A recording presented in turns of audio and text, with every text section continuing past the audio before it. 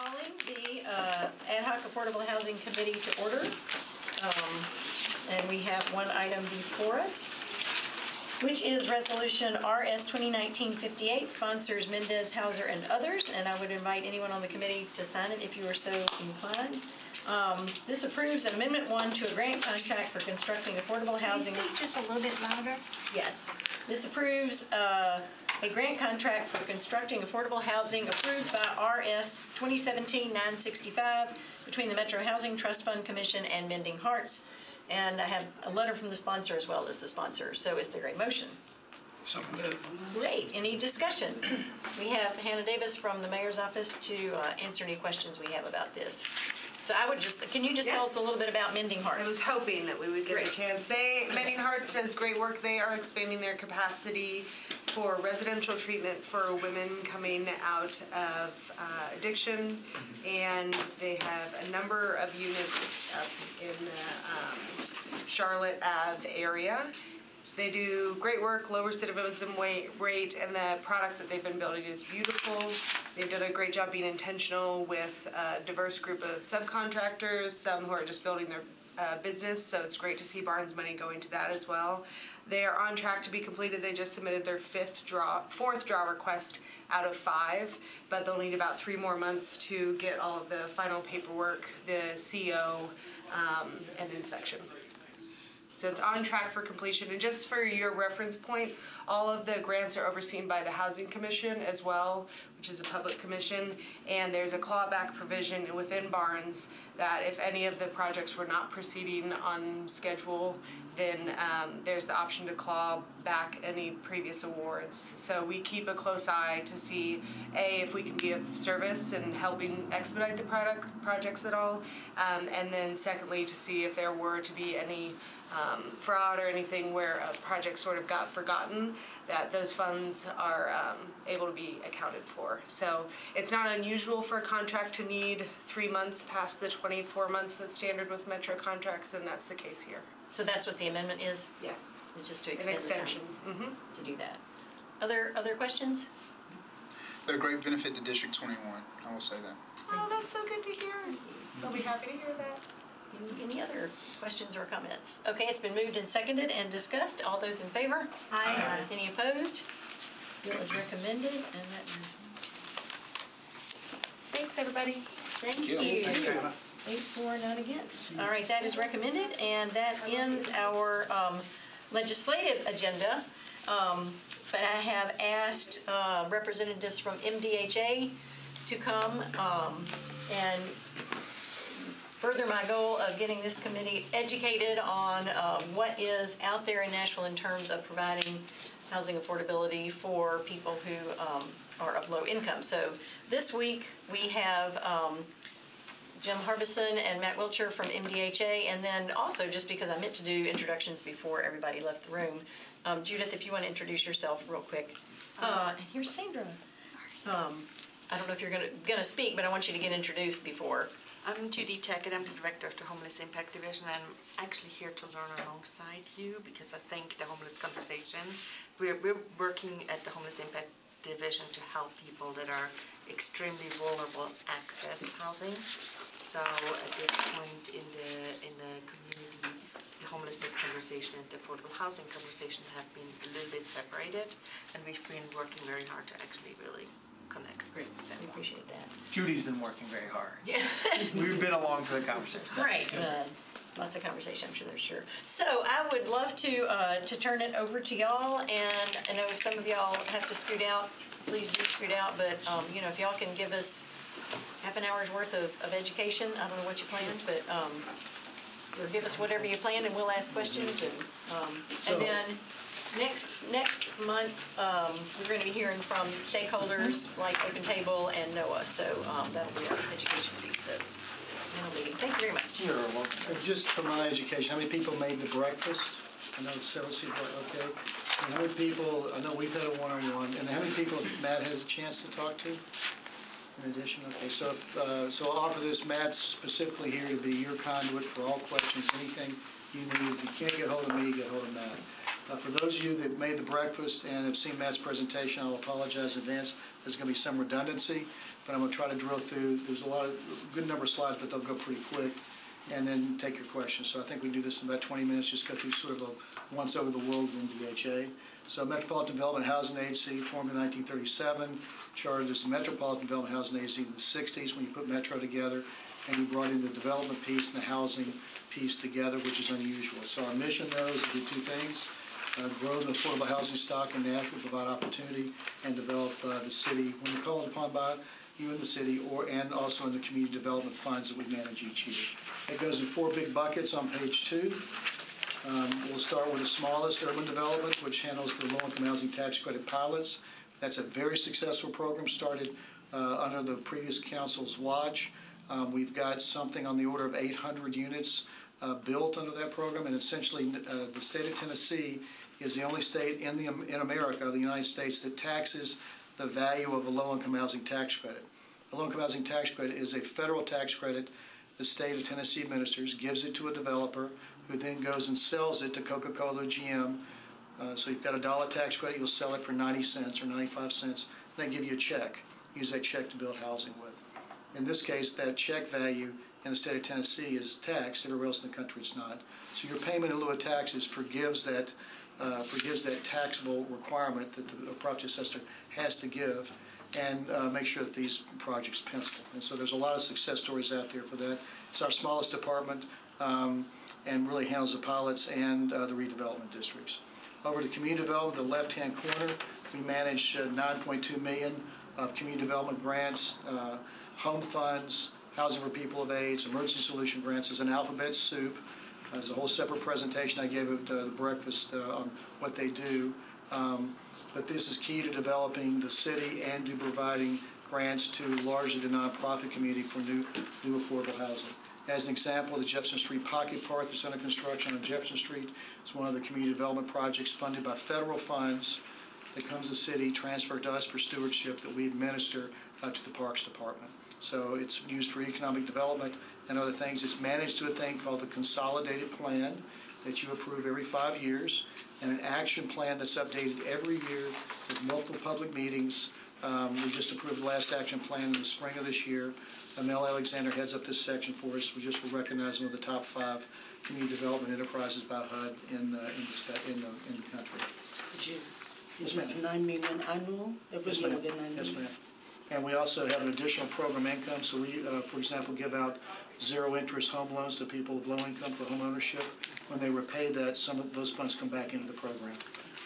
We don't account for that in this. I just show what we get on an annual basis. As we get about another $600,000 a year, roughly, so we're just under $10 million this year for total program value. The rest of that's program income coming back. Over to Real Assistance, our voucher program. It's our largest dollar program, $52 million in budget authority. We have on the street right now 6,522 vouchers. The number of vouchers varies on a daily basis. We just opened our waiting list and opened it and closed it last Friday. We had 10,300 as of this morning signed up vouchers here in the community. There's a preference for Metro Nashville residents. You can sign up from all over the country. These are portable vouchers. So we have vouchers in Whitefish, Montana, and Hawaii, and Alaska. Most of those, though, right now are being placed in the surrounding counties. So to get a voucher, you come in, sign up on the waiting list. Your turn comes. You come in, and we have a staff that does a pretty intrusive process of validating your income. We validate several things. We validate with the IRS, with Treasury, with Social Security, and we calculate what your earned income is by deducting things like child care, taxes, others. You have to be under 50% of the area median income to receive a voucher. And then once we determine what your earned income is, you pay 30% of that earned income out of your pocket, and we give you a voucher worth a federal wire transfer amount up to a thing called the fair market rent. A one-bedroom fair market rent, and right now by HUD is established at $911. And so you're given that voucher. Yes, ma'am. I have a question. You mentioned that we may provide a voucher, but they may move anywhere in the U.S. and utilize that voucher. Yep. So I would assume the reverse is we may have people living in Nashville who have vouchers We have from ports elsewhere. in, right, but it's pretty uncommon in Davidson County because the national value of a voucher is insufficient to rent in Davidson County. That's our biggest problem. I was going to get that. That's our central problem. We have a voucher value. We recruit landlords robustly. We have 1,100 in our landlord program here in Nashville. Most of those are return people, and we give $1,000 for new landlords. If they sign up, we give them a $1,000 check to sign up in the program. But right now, if you look at the Greater Nashville Apartment Association, I think a one-bedroom is running about $1,425, and we're giving someone of low income a voucher that's worth about $911 to go out and find an apartment. So our placement rate is a real challenge for us. When I first got here in 2014, we would issue a voucher, and 94% of those would find an apartment within 60 days. We're running about 58% right now.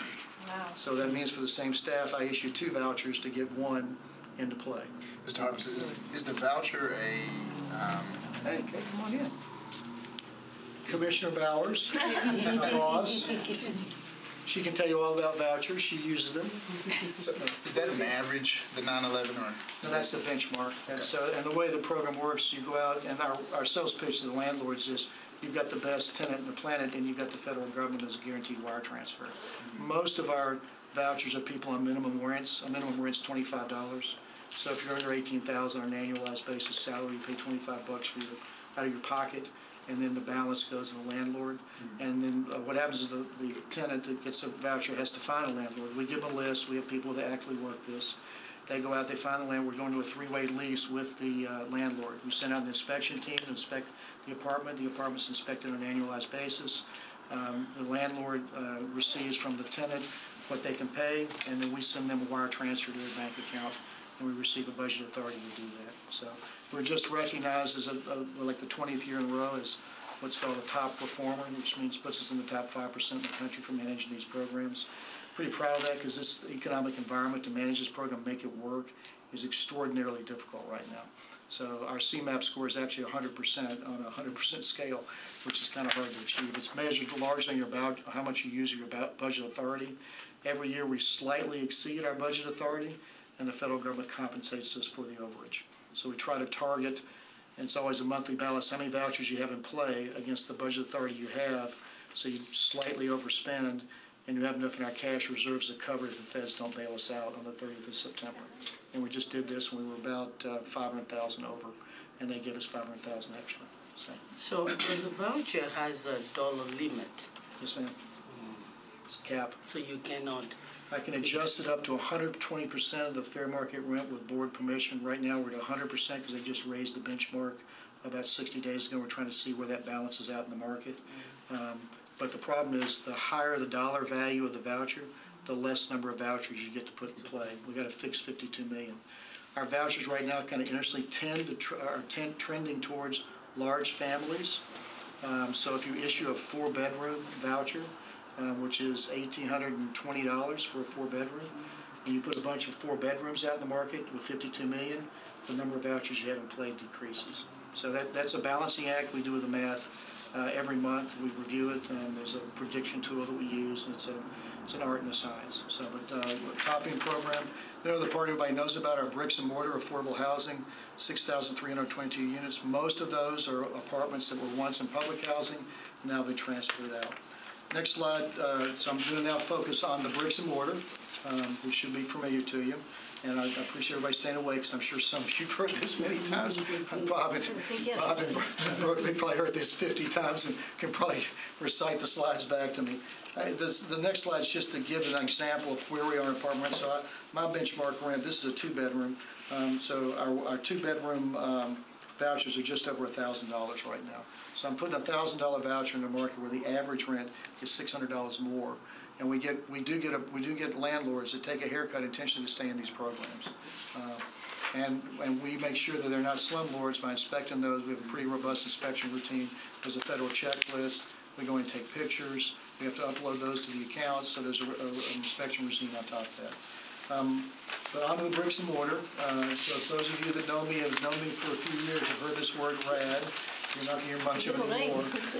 But I couldn't give a presentation without it. But there's a program called the Rental Assistance Demonstration. That would be a separate, if you really want to get into the housing geek stuff, presentation. But the point is, we are out of the public housing model of federally subsidized housing.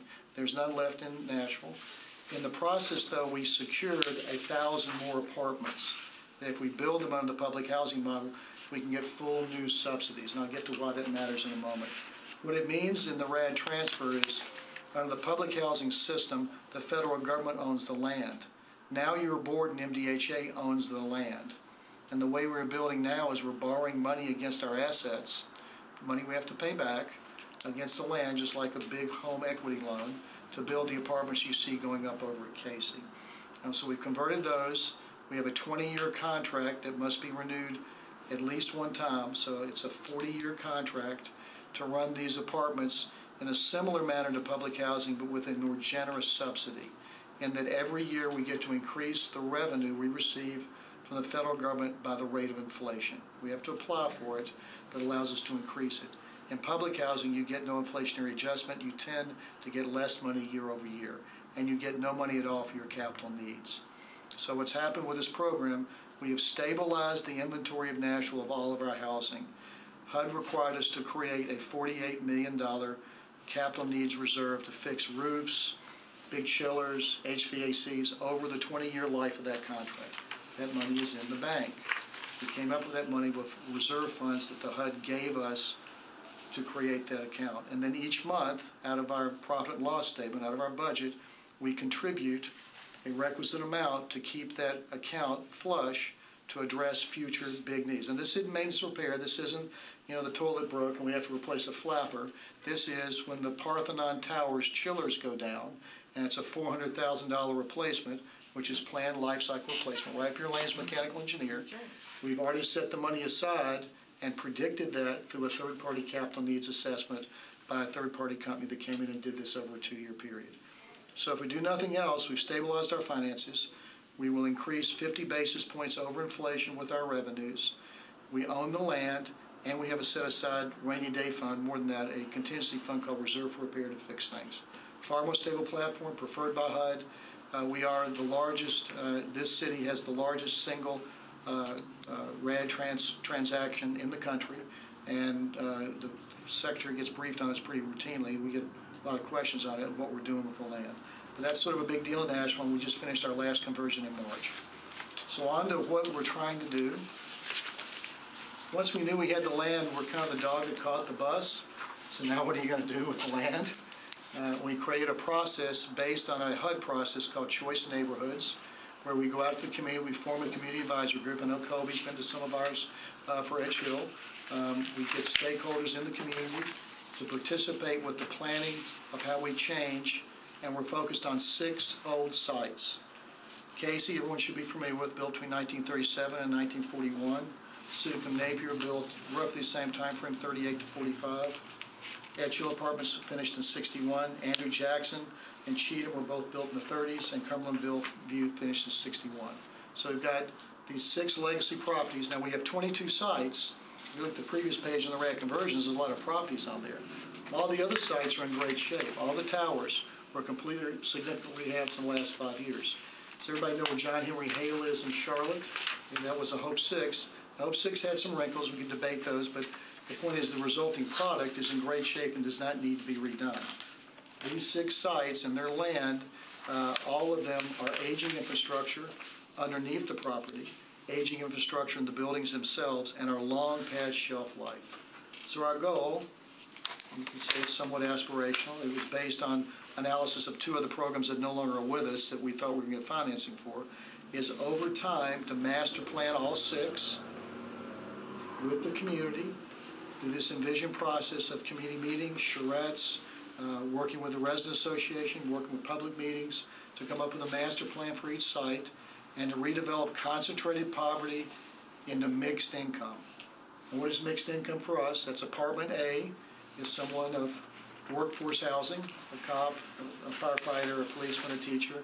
Low income next door under subsidized rents with a contract on project-based rental assistance. And the next apartment over is straight up market rate. And that's a little bit, not a lot of people are doing that. And we're doing that without displacing residents, and we're replacing all the low-income units that exist one for one, while we are adding about 10% more units of this 1,000 that we received from HUD of new subsidy to increase the affordable housing inventory. We've master planned Casey. It's under construction. It's an SP zoning. It does have a redevelopment district on it. Suticum Napier just finished, and the council approved that SP plan in roughly July. The first step the community wanted there was not construction. They wanted us to get the digital divide for all the school children bridged first. So on Friday, I handed out 39 laptops at Napier Elementary, along with Principal Lawless. This is the first cohort of the over 1,000 school children that in our development budget, we parked $500,000 to buy them laptops, and they get 2 years of internet service. So that is because each of these plans has a people component, a neighborhood component, and housing. It's building a community. It's an intentional process. So we hope to move to Suticum Napier when our financing becomes more clear on a couple of areas, and we can talk about that. Edge Hill is master planned with the community, as Kobe knows. It's in the planning process now for zoning. Once it's done, we can look at what's possible for the first step of construction and how to execute the plan. And then the other three, we hope to move to Cumberland View and start planning there next. We've got to work with the councilman. We have a new council. We need to talk to everybody. We don't have any finite plans for that yet, but we do have funding sufficient to do the master plan. A master plan takes about 2 years with the community. There are a lot of voices out there. Edge Hill had a lot of voices, and you got to listen to everybody. But I tell people right up front, we're not going to build Ferris wheels. We're not putting up the Eiffel Tower. We're building mixed income, mixed use housing from concentrated poverty. How do you want to do it? And so that's sort of our vision of what we'll do across the city. We think it's transformational. You see the potential total number of units. All the units that are low income get replaced one for one. Just to recap the objectives of on slide 6. Increase the affordable housing stock in the city. So we say deeply affordable, that means federally subsidized new inventory, fully federally subsidized. Those are authorized for us. We have to build them before we can draw down the budget authority, but it means we would increase the subsidized inventory that we manage in our bricks and mortar from 5,400 to roughly 6,500. That's our goal. Yes, ma'am. You mentioned that these are to be mixed income places. So are there percentage goals, and does that mean that you're going to hold so many units? So if somebody comes in and don't fit in what you need, then they would have to go on a waiting list until you. How will you handle that? If I understand the question, first of all, are there goals? Our goals are roughly 40% of the original low income, 25% workforce, 35% market. Why is that? We found that financing these are challenging, and you can get breaks, meaning low-income housing tax credits and preferred loans for the low-income portion.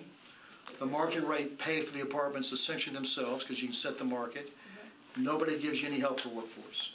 It's just you got to put in more money in the front end, which is cash out of our bottom line to buy down the debt so that you can make your mortgage payment with a lower rent that we, by choice, hold a lower value at 30% of the middle income of the city.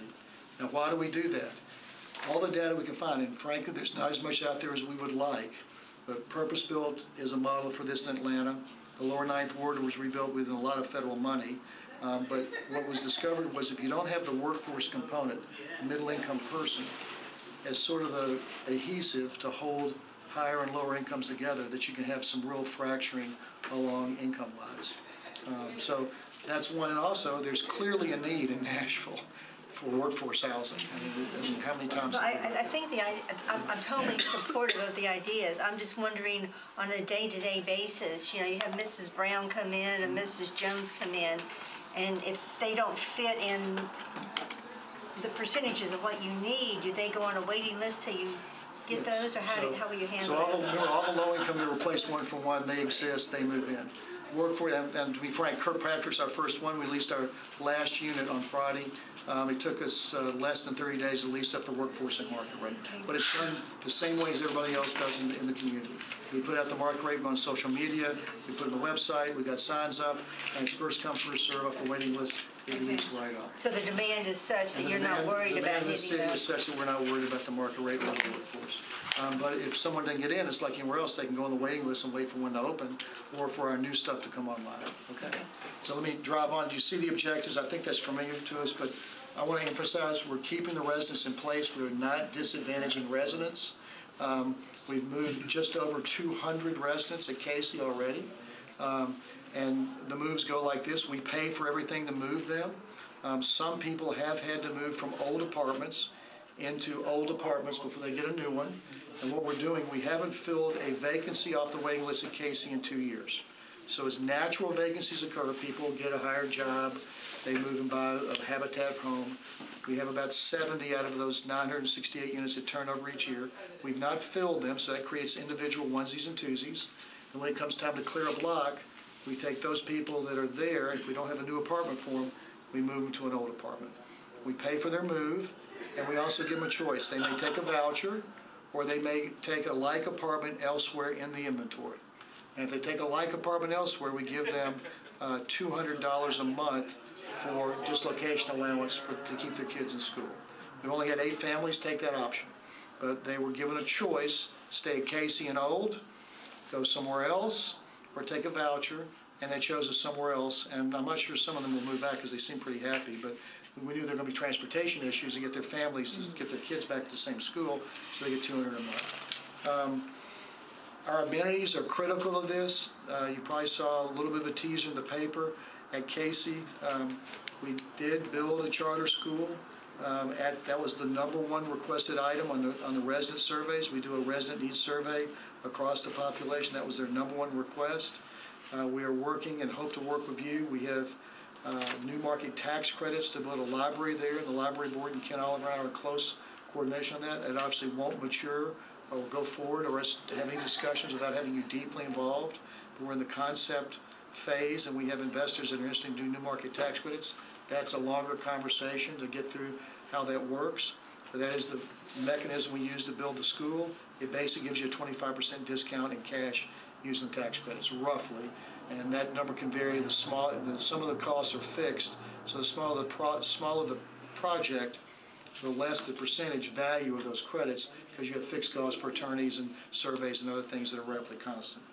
We also are discussing with the Y the possibility of opening a new Y at Casey, where the YMCA will give 786 free memberships to low-income residents at Casey, which will allow us and have those families to have the opportunity to have their kids go to a great school and to have some fantastic after-hour work. So the amenities are important. And our real goal, and we focus on this a lot, is how do you change concentrated poverty through the housing platform? We think we're on at least in the right direction.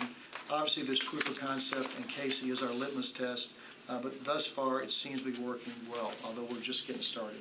So update on where we are in Vision Casey. This sort of gives you the numbers. I won't bore you with that too much, but we're about $250 million under construction thus far, either completed or financed. Mr. Robinson?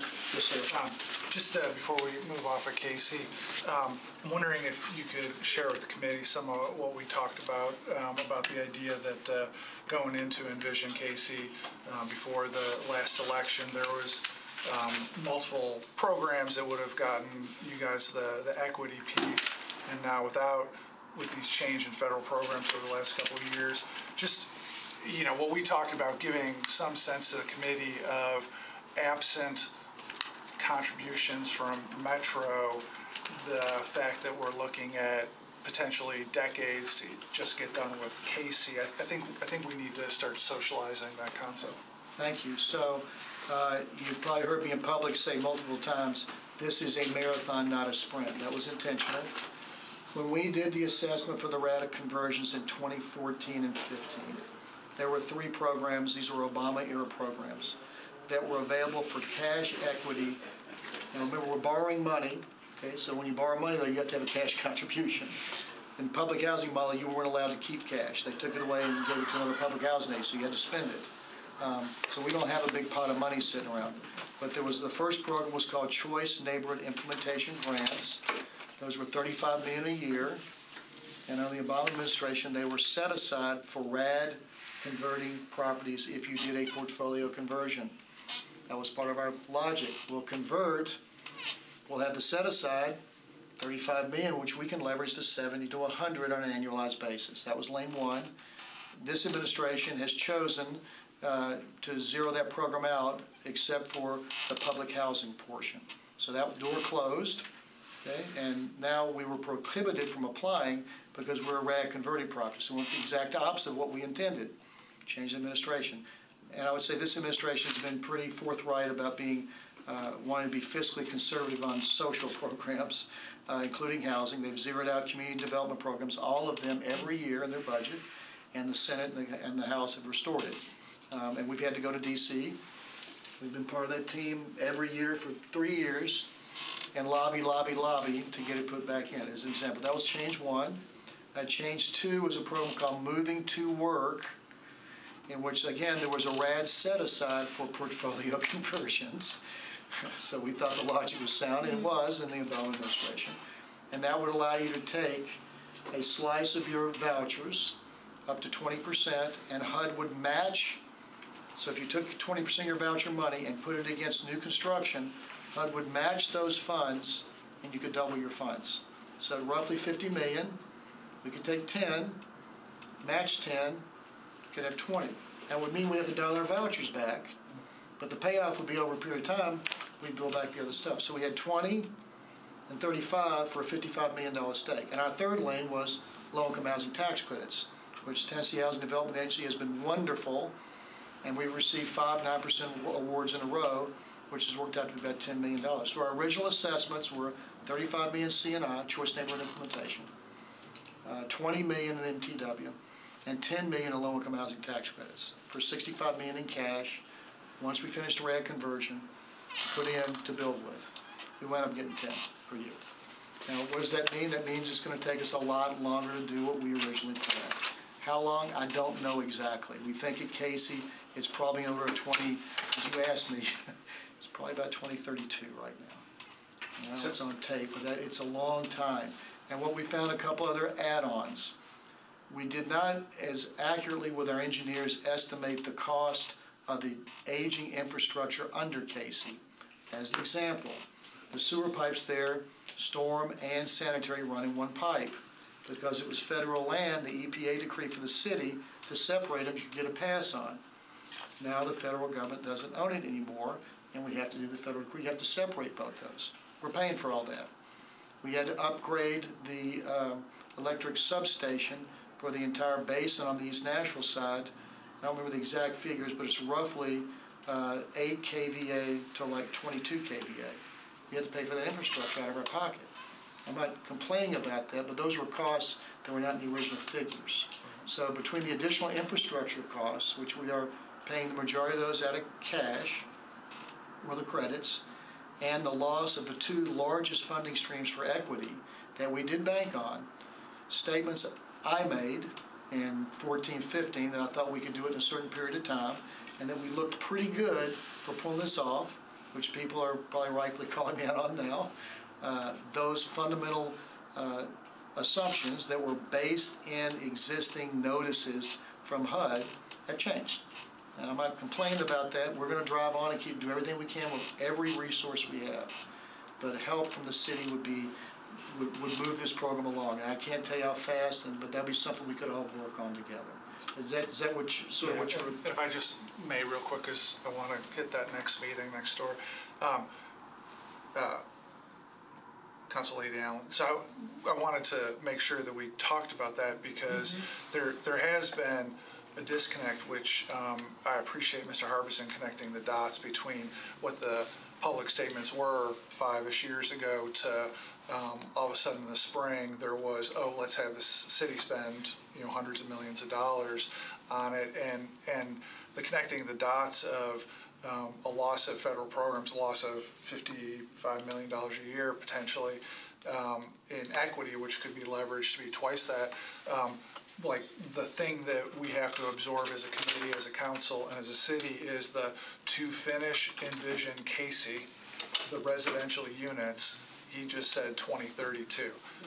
If MDHA is left to their own devices, based on today's profitability, assuming the federal government doesn't change its programs again, and assuming no help from Metro, and that's one of the 6. And one of the things I think that, like we talk, my personal opinion, when we talk about affordable housing going forward, like all the Barnes funding, everything else notwithstanding, if we're saying our 60 to 80-year-old low-income housing stock can't be replaced in anything under decades and decades and decades because of federal programs without Metro being involved. I think that's a sea change from the way we've been thinking about affordable housing for the last 4 years at least. And I appreciate Mr. Harbison putting the fine point on those numbers. Yeah, it was an honest assessment, guys. I really thought we were going to be a lot closer. And if you look at our master plan on the website, which is done in 2014, it said conservatively 12 years starting in 2013, so, no, 2014, I think. It was based on those basic assumptions. But thank you. And I just reassure you, we're going to do everything we can with everything we have. But help, and until we maybe have that conversation, how fast can we make it? What can we do?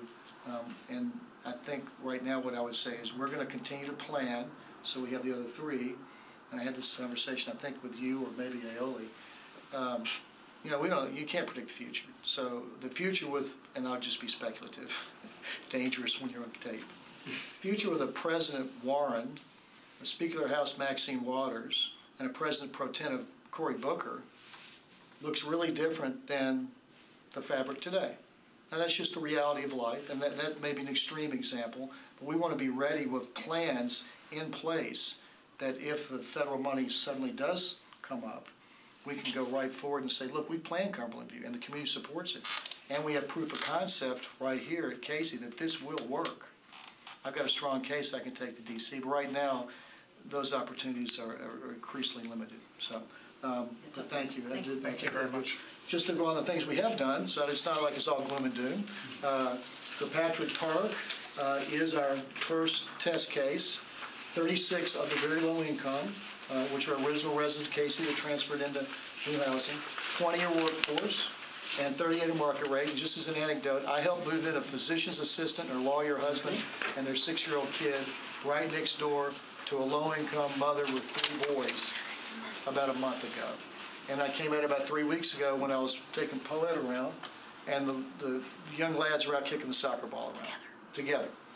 I mean, that's what we hope to achieve. So just that picture, I think, and we were worried if people would judge each other by the size of their wallets, and it seems to thus far going very well. Now, we've intentionally hired a community engagement manager for this process. We had our Kirkpatrick Fall Festival. We have social events to bring the community together. And if you haven't seen the product, please come look. That is an A+ property. And all the apartments are the same. The low-income apartment, and we don't even talk about who's low income. We found, as we looked into this, the last thing you want to do is even say that. These just happen to be people who rent there. And everybody's paying the same rent. Just might happen, this nice lady over here has a very generous uncle called Sam that helps her out. And this teacher right here has somebody called MDHA in the state that gave her a little help along the way. If somebody ever asked, but we don't even want people to know. But that's going really well. We have a bunch more over there. You see them coming out of the ground, possible 1, 2, 3, 3A. We're working with the Y to bring the Y there. We're working to bring a great library, which we think will help with the capital spending plan and keep your costs down. Working with that, Kent, that's a separate presentation to bring the amenities, but we think we can change that community. And we're seeing great progress already. We'll get to those slides. But I want to talk about, before we run out of time, the next investment, Randy Rogers. Did already know where Germantown is, the Kroger, right there. Kroger on Germantown, right across from Wortham Bag. That's our old shop site. We have, with the previous administration, this is from last year or 2 years ago, capital spending plan. 2018 capital spending plan. 18 spending plan, $25 million is going in here. Now, it's not all 25 million is going to this place. It's going, some is going to townhomes at Casey. But this is a national demonstration project with HUD to bring in 50 of the, remember I told you we have 1,000 new subsidies. This will bring 50 new subsidized low-income units into the national inventory in a mixed-income environment, and then immediately upon occupancy be transferred from federal ownership to NDHA ownership under the RAD program. Now, you have to be a housing geek to get excited about that, but that's unusual, and if we can make this process work, it'll be a model for us in the future. But the point is, there we're going to increase workforce, low income, in a mixed income environment, and market rate at one site, and your funds from your predecessors are the key to the equity and the cash. We have a 4% low-income housing tax credit and a bond and conventional bank loan will finance it. On over the one that Judith is here for that we offer, although this is not one This is sort of an offer, but we've been discussing this for about 6 months maybe or so. So again, we have this inventory of full subsidy. You are building permanent supportive housing.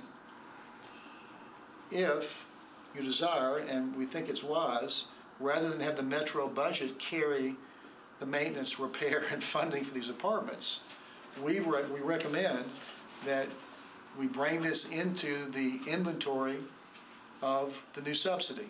So we take 100 of our new subsidies, put it into this building, but it has to be done under the public housing rules, which means MDHA has to own the building. So we would own it, we would manage it, but we pay for the water and the lights, we pay for the apartments, and we have to manage it under the federal rules, which may have some wrinkles that we have to work around. But conceptually, that will save the city the cost of maintenance, repair, et cetera, okay? The administrative, yes, sir. I saw this is in the capital spending plan. Do you know offhand which year that was included? In the 2017 capital spending plan dollars. 17 money, right. So that's fiscal 17? It was approved in, I think, October, November of 2017. So it would have been fiscal 18. Gotcha. So, and I should have said that as well. The Randy Rogers money was in October 19, or October of 2018 capital spending plan, which I guess would have been fiscal 19, obviously. So Metro pays to build, then turn ownership to MDHA, and then MDHA takes control of the maintenance and yearly whatever needs to be done using federal laws on a go-forward basis. Exactly. And then would there be a clause to revert back to Metro if it's no longer used for that? The federal government would allow it. So the only reason you want us is to get the federal money. Right? So the federal money right now is not in anybody's pocket in Davidson County. So you transfer it to us, we apply it to the HUD to be put in a thing called the Public Housing Inventory Control System. And then the appropriation process, they give us a per unit value, roughly $800 per unit. Probably 675. Probably 675. 675, okay. So this is what we did. If you know where George Barrett Manor is at Casey, the new buildings we have there, this is what we did there. We built it with cash. We brought in the public housing inventory, and that's where we got 675 an apartment.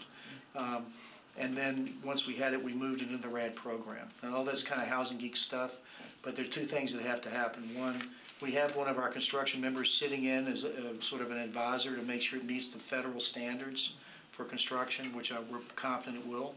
And then we have to get HUD to say yes. But HUD has tentatively, at the regional level, said this would be acceptable, and they would give us full subsidy. But the only way you can get the housing subsidy from the HUD, it has to come to your housing authority. That's just the law.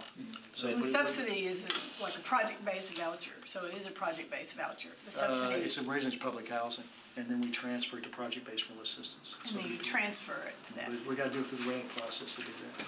Right. But that's all doable, and I know this is Housing Geek 101, but we would, Randy Rogers would bring in the public housing inventory and simultaneously work in the staff work to do the RAD conversion. That's what we do here. We get it set to go in the public housing inventory. You know Tasha, right? Mm-hmm. She'll approve it. And at the same time, I'm working in Atlanta for the RAD conversion with Denise, who you've met. And then Tasha approves the public housing. We put the first resident in. The next week, it converts over. We get clear title of land and a 40-year contract. And so that's still in discussion to decide whether that's how. Well, now, what's not in discussion is the money's appropriate, you're going to build it, right? What's in discussion is what do you do? How do you operate it? How do you do the operating stuff? We would recommend you taking the federal money. But if that's not going to fit, okay. I mean, we can certainly step back. Just on public-private partnerships over at Curb Victory Hall, we're really proud of this. This has got, actually, Tony Giantana is the developer. Mr. Curb gave us $500,000. The state of Tennessee gave us a 9% low-income housing tax credit. This is new units for homeless vets, 37 for veterans experienced homes coming through. OSD is a supportive, they'll be the provider wraparound services. We're funding it, we're going to run it, and Tony is doing the development and building. Tony, through his developer fee and free, Tennessee Housing Trust Fund gave us $500,000. And we've got a small loan that was paid by the values of the Veterans Administration Support Housing vouchers. This one? You know where Edge Hill is? You know right there where Operation Stand Down is? Right there at the corner. Go up south, and you'll see the construction skirts are up. It's on their parking lot. And then we'll invite everyone to come to the opening of Bordeaux Homes. This is on the old Nashville Hospital County land up in Bordeaux. 40 townhomes. This is the last of the flood money from 2010, which when I got here, was about to be recaptured by HUD because we hadn't built any housing. The only flood-impacted area that we could find the land, and the city gave us the land. We used that money there to build 40 new townhomes. This is all workforce housing. It'll be pegged at 30% of median income costs. And we should have the ribbon cutting on the 19th of November. You say 30? 30% Really? of median income is the pegged rent. Okay, gotcha. No, that's the peg. 30% of the income. 30% of income, it's Of actually going to be income. sort of for folks making around 80%. 80% of AMI. Gotcha. But 30% of their income. Oh, I'm sorry, is the rent. yeah, I got it. AMI, midpoint of AMI, 30% down to 80%. That was the range, and I can get those rents for you. So, to Mr. Mendez's point, a vision of our resources is delusion. One of the main challenges or advantages of RED is it forces you to run a business. So now we have a method to grow our gross revenue year over year through contract increases with the inflation-adjusted increases. We've become ruthless and businesslike on our operating expenses. We generate net operating income. We track our fixed expenses for largely debt service, and we have a cash flow. That cash flow every year goes right back into Envision projects. That's where the $500,000 comes from for the laptops. That's where the cash comes from to close these LIHTC and other loans that we're doing. Metro investment, we talked about Randy Rogers and previous capital spending plans. We would hope to open that conversation with you about the future, to Mr. Mendez's point, where we were banking on more generous federal funds from a previous administration. This administration has a different view, and those funds just aren't there. So we hope that you would see the wisdom maybe of us working together on it. But if not, we're going to keep doing everything we can. Low-income housing tax credits is our bread and butter, and the community investment tax credit on the Community Reinvestment Act. Basically what we get for our low-income housing, we get 4 percentage points below prime for our loans. So a lot of our loans are at 0%, which is a THDA product. We also used multifamily tax-exempt bonds, FHA loans, bank loans, so pretty much any toolkit of financing we've explored and used in the last 5 years aggressively. And each project's a little bit different. We tailor the resources available with the best loan we can on each package. And each one of them has a little bit different wrinkle. Some have heavy 9%, some are 4%, some are bond issuances. They vary site by site. We went into this, and one of our goals, one of my stated goals was, I know we say we have a goal of 20% diversified business, but in my experience, we don't really do much on minority business. And those are kind of different, but they're the same. So what I'm really kind of happy with, and I thought I'd throw this slide in, is that over the period of time that we've increased our actual construction significantly, we've also maintained, or not maintained, we've grown our minority business enterprise awards. So we're tracking thus far for a total DV about 35%, but our minority business at about 12 with a goal of 20. So that's one of our objectives as we move through, again, about community building. And then when it comes to budget time, we are your best customer for the operating budget in that we send you money.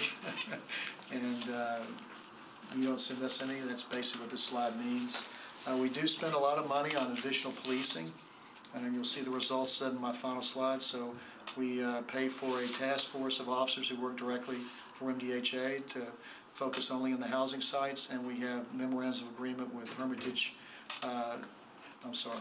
North Precinct and East Precinct for $200,000 for Hermitage and $150,000 each to pay overtime to get walking patrols and community policing. So the only rule that I haven't used my terms, and I just met with the precinct captains this week, I said, I don't want you playing gotcha, I want you to play get to know the people. So we really get a lot of payoff this. The officers escort kids when they get off the bus, take them home, they shoot hoops with them, and we're seeing a real payoff in information coming from the community officers to prevent crime, not to catch the bad guy after the crime occurs. Is that a change? I mean, is that something that y'all have implemented? I've put it together in the last 18 months. 18 months, that's good. East Precinct pioneered the way for us. We saw such a drop. Suk and Napier's been our real worry. We did get the long guns out. I mean, if anybody knows my background, I have some experience with some of this. I'm not a law enforcement guy, but long guns on a site drives me crazy. So I'm not happy with pistols either, but I mean, long guns change the whole dynamic. We've gotten them out of Sutica Napier, but it's mainly by aggressive policing with the community engagement team. And the difference is, who trusts an officer if you don't know them, right? Because all you see is media, or you see them doing what they have to do when they do an arrest. That's not pretty. It doesn't make you want to talk to them. And that's the only environment. You never learn anything about your own police force. We've got a great police force. And talking to the officers, it's a very popular program for them. This is their favorite overtime, they tell me. Now, whether they just tell me that because they want me to keep funding it, I don't know. But, I mean, it is popular with the officers. It seems to be working. It's worked greatly at East Precinct, really, really been great. And we're seeing an impact. Hermitage is just getting started. I'm sorry, North Precinct's just getting started. So we've got Cumberland View, Andrew Jackson, and Cheatham. All are not nearly as bad as Casey was 4 years ago, but they've got their issues. And they'll start with their overtime program here. Well, basically now, we just met with the police captain last week. So with that, just some numbers of what's happening at Casey. Overall crime down 36% over the last 3 years. The violent crime's the key one. We cut it just about in half. And our homicides, it's a horrible thing when you're trying to provide a place for people to live that's safe and affordable, to measure your success by the number of people killed. That's not a very good metric, but it is one that we've made great work on. So went a little bit long. Appreciate your questions, and Matt and I are here to answer any other questions you might have. That's just sort of a starter, and happy to come back anytime you want to see us. And if you got any questions, you can't get a hold of me, get a hold of Matt. So. Very, very helpful. So just for context, and then I'll open up for questions. Our job is to pass laws, and so what I'm trying to help us learn is in the spectrum of, very, very low affordable housing and workforce and all that, who does what? And y'all obviously are doing everything well at this point. I mean, you're covering the spectrum, but you uniquely are the best at the low-income housing. And so my question to you is, what else do you need from us?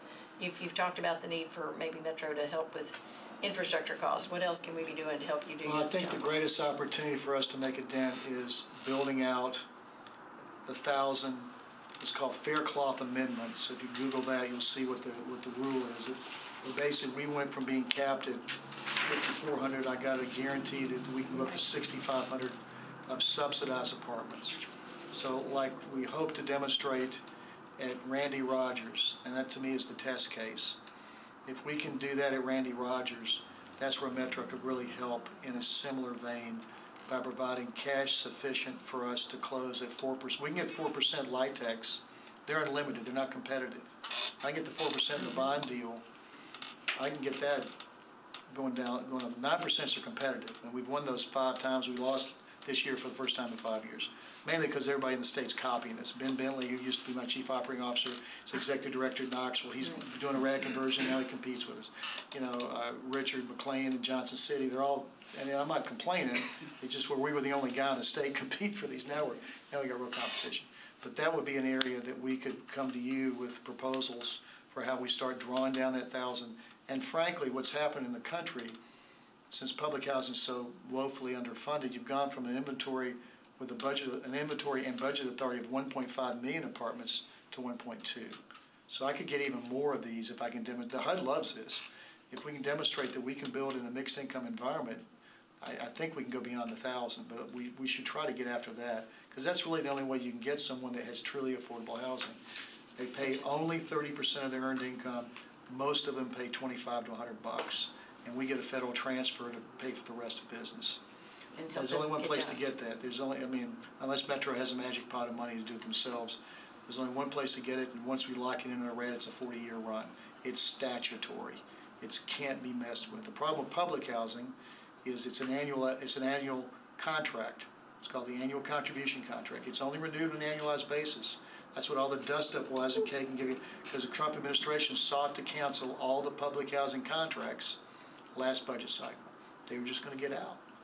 Now, you can have a policy debate on that, but if you're not focused on this, it's not a part of your core policy. You just jettison it. There was a fight, and the fight against them won, and it was restored. We're not in that mode anymore. So that would be my case to you. I think there's a real opportunity. That's great. Yes, sir. Councilmember Parker. If the permanent supportive housing were put under MDHA ownership, would those units count against our fair cloth cap? Yes. The answer is probably. Okay. I mean, so there's some wrinkles there. One would be, you're talking about the permanent supportive housing from Judith, for the homeless site. For the homeless. Yes, shelter. absolutely. I thought you meant in general if we had a permanent supportive housing homeless policy and we're building to it. But yes, this would absolutely count as a fair call. So, But only if it were in the case that it was under MDHA. correct. It has to be under DHA, and the wrinkle you've got to come to grips with, we have to own the building. Yeah. So we could actually do a ground lease on the land if you wanted to, but we have to own the building. And I don't know if the reversionary clause, which I understand why you do it, we'd have to get HUD to accept that. I'm not sure they would, because they look at it as an indefinite public subsidy. They want to have the insurance that they've got the building. So, and those would be for what we call in the industry extremely low income Yes. individuals, below 30% and below. That's the extremely low category. Well, they'll be homeless, so, you know, they're going to be on minimum rents. They're going to be at $25, and we have nonprofits that can help us pay that if we can't get it any other way. So, but yes, it has to be owned by us, and it has to be on us, and it will count against the fair cloth inventory. Thank you. Did you have a question, Councilmember Hauser? So, I mean, is that a real problem, or is that other 900 going to get built so fast that we'll regret? I can't build that fast without your help. Just Okay. can't. Gotcha. So that may be a good use of 10% of that fair cloth cap. Other questions, thoughts, whatever? We know where to find these guys. We appreciate y'all educating us. I just want us to become equipped to eventually, bring forth some legislation that will move the needle, and anything else we can do to support you. We hope y'all will continue to. Right, and I'd like to come back after we work with Kent on the library. Okay. The East Library, if you know where it is, the old Carnegie Library across from East, it's tiny, it's virtually useless, and Brett can give you chapter and verse on it. Great. We have a very good plan to recapitalize that as a computer site and a learning site and build a gorgeous new library on Casey with new market tax And credits. does that fit the Carnegie requirement to keep it? It's every requirement, and Gobble Hayes, our architect, we've already got a contractor, and I've got new market tax credit investors to put the funding up there. It's a separate briefing on how you use new market tax credits, but basically, we would build it using the new market tax credits, own it. You would lease it from us to the 7-year tax credit compliance period, and then buy us out, and we pass on the value of the tax credits to you. So you get a brand new building at a 25% discount, basically. That's the hook. Now, there's a lot of details behind all that, but we'd have to be the ones receiving and managing the tax credits with our tax credit investors in a limited partnership, general partnership like LIHTC. Gotcha. And then at the end of the tax credit compliance, when it's done, everybody's out, you're building and you buy us out. So that way we get a new library 5-6 years, okay, then go against your capital spending plan. You're kicking the capital spending plan down the road. Right. But we need a binding agreement before we enter into the new market tax credit deals with the investors. That's Right. way ahead Let me of know when you're ready to come presentation. back on that one. That was good. Any See, other? when's the next meeting? No, sorry. 2 weeks. But Sean's got that one. Okay, so we will meet in 2 weeks whether we have legislation or not, just because I'm all about education. So I hope that is working for people and we have the schedule. With that, I will adjourn. If y'all want to stick around and ask questions individually, thank y'all so much for coming. We're adjourned.